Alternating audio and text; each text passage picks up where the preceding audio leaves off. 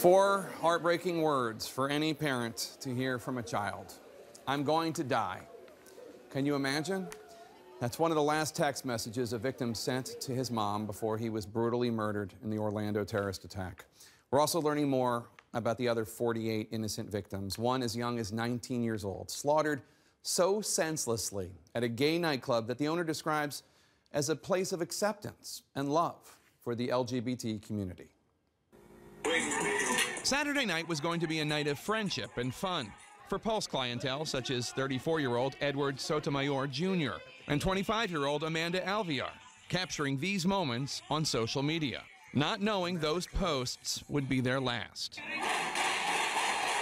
They are just two of the 49 victims killed in the terrorist rampage. For survivors, horrifying recollections remain all too vivid.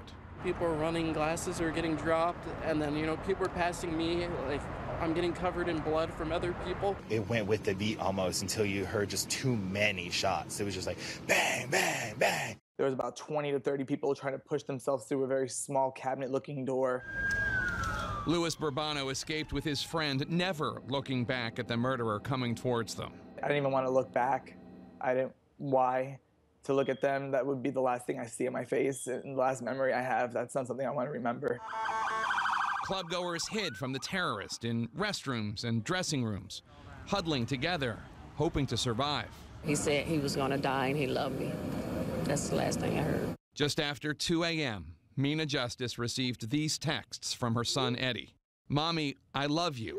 In club, they shooting. Trap in the bathroom. Calling them now," she wrote back. Then messages from Eddie kept coming.